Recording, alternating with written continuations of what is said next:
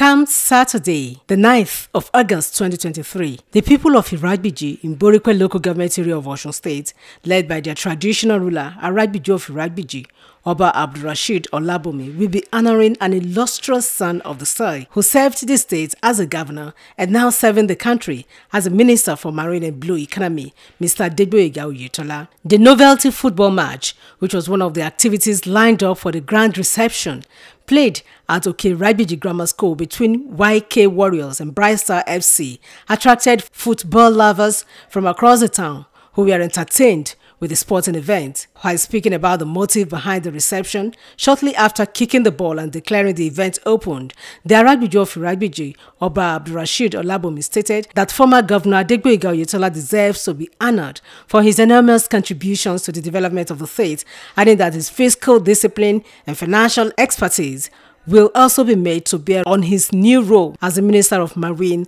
and Blue Economy. The monarch added that befitting reception is being organized by the people of the town, irrespective of religion or political affiliations. He had been a very, very reliable and dependable son of Iragbiji, and oftentimes he had done a lot to improve the lives of our people. And as the chief of staff to the former governor, Alhaji Adegboyega Oyetola, he played his role to stabilize the state. Having finished that, he became the governor in 2018. And we are proud to say that his performance is unprecedented. Speaking earlier at a briefing preceding the Novelty match, chairman of the organizing committee for the reception, Engineer Alhaji Adegboyega, said the entire Iragbiji community is celebrating the immediate past governor and minister in appreciation of his laudable achievements in all spheres of life and being a role model. Engineer Adegboyega noted that the community has erected beautiful monuments in his honor as a way of immortalizing him. When you do something that is very good, and people praise you, you will do more. And other people will emulate him.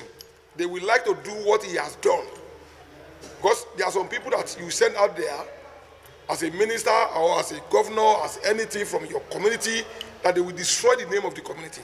But he has made us proud, and we want more people to do what he has done in future, and we want him to continue in that line. He called on the sons and daughters of the town and Osun people at large to come out in their numbers to celebrate and honor the minister.